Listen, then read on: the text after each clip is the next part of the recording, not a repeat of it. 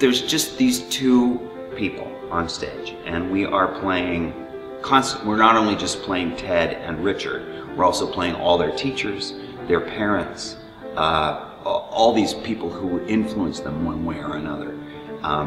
It never lets up. It's like an hour and a half, and it's bing, bing, bing, bing, bing, bing, bing, back and forth, back and forth, back and forth. It's each of their journeys, learning what it is they're going to do with the rest of their lives.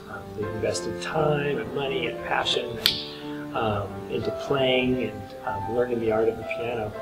And then they come to a point in their lives where they have to decide, is this what I'm going to do? Or am I meant for something else? And was the time I spent playing wasted, or did it make me a better person and ready to take on the rest of my life? And both Ted and Richard have a different take on that story. And this is true everywhere, whether you decide to be a piano player, or you want to be a great athlete, or whatever it is you decide you want to be, a great plumber. What do you do if that doesn't happen? What do you do if you're not Vladimir Horowitz, or you're not, I don't know, Meryl Streep? What do you do if you're not able to realize all of the dreams that you might have had when you were younger?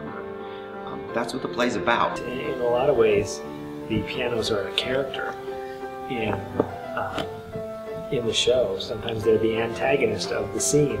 And so becoming reacquainted with the piano and my hand's relationship with the piano has been a challenge, but it's also grown my spirit, coming into conflict with barriers of tempo and technique. I couldn't get past this one part. And through lots of prayer and support from my family, realizing all things are possible.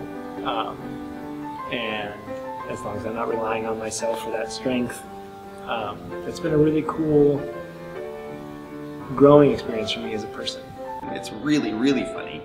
It's very Victor Borge sort of humor, very family-oriented and fun, but it's a terrific ride.